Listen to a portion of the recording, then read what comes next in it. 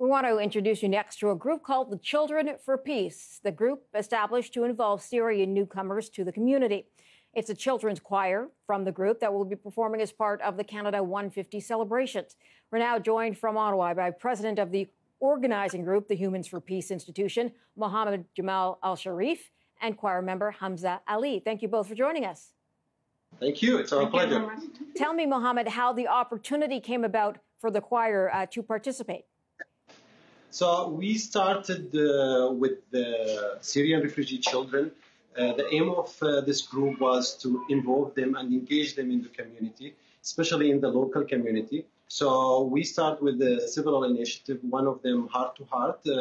This is an initiative to support the local children's hospital in Ottawa, which is called CHIO. And today we handle a check of $5,000. All this money was proceeds and fundraised by the Syrian children to give back to the community.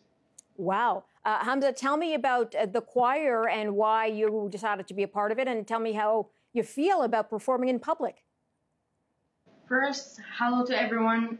Second, I feel very, very good. I want to give back to Canadian, and I want to thank all the Canadians for helping us, and thank you very much. How long have you been in Canada now? I think it's 1 year. Okay, and what's it been like for you? I like everything. I like the people. I like the hockey. I like the animals, the trees. I like everything. Mohammed, what's it like for you to see a group like the choir come together and be able to perform and integrate themselves into the community? For sure, helping children to give back in the community is an important issue. But with these Syrians who had issues back home with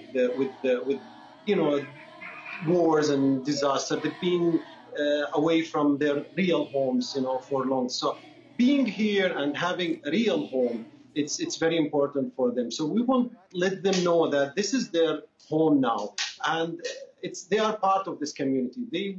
They have to give back. We are trying to put the seeds in them, and I hope the seed will grow up and make a real tree in the future. These are the future of our country. So, let me ask you a little bit more about the organization, because we're talking about the choir, but obviously it's much bigger than that. Can you tell me a little bit more about it? Yeah, our organization is only 2 years old. It's registered here in Canada and in the UN. It's an NGO, a non-for-profit. We are having 5 chapters now around the world.